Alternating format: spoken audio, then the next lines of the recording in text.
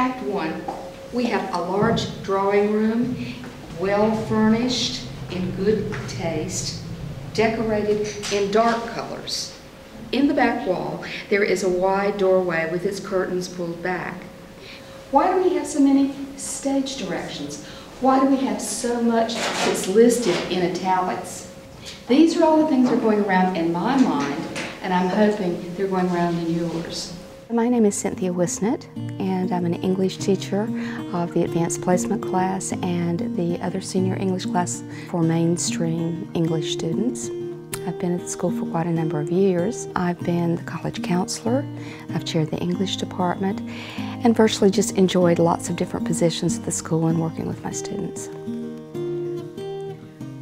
I realized through most of my life that I wanted to be a teacher because I secretly liked my classroom work. I never especially liked to do homework, busy work, but I loved to read, and I loved ideas, and I loved the way that ideas, whether it was in art or whether it was in history or in literature or in philosophy or whatever, how all the ideas came together. I think in my mind I was a natural synthesizer. But for me, it has to do with the opportunity to support, to ignite an interest, to help build personal confidence, or to send people in a certain direction that helps them feel more fulfilled. When I think of one of my students in particular that I have in AP English this year, who was part of the production of The Tempest, and I think of the interest level that really tended to bounce from the production to the classroom and back to the production, I'm just amazed at what TASIS does best, which is to excite people about what they're learning and what they're interested in, and to give them really the opportunity to grow.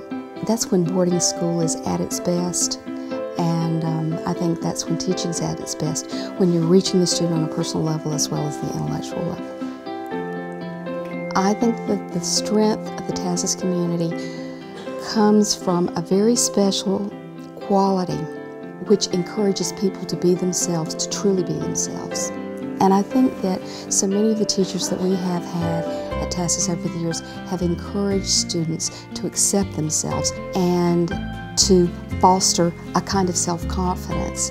I think people love each other. I think people care about each other as family members.